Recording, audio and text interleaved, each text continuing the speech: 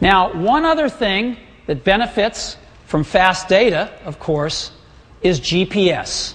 And we've built that into the new iPhone 3G as well. So,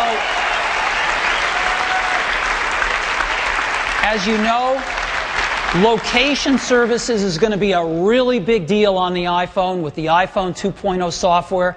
You saw a bit of that here today. It's going to explode. And of course, we get data from cell towers, location data.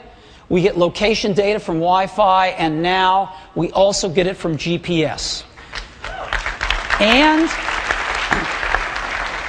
using the GPS data, we can actually do tracking.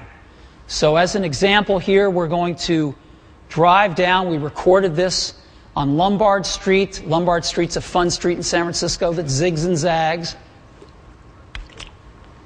And here we are driving down Lombard Street, and we can actually track as we move using GPS. So it's kind of fun.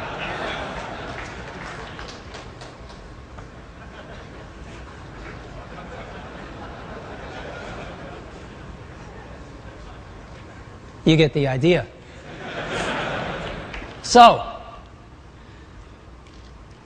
built-in GPS and much, much faster data.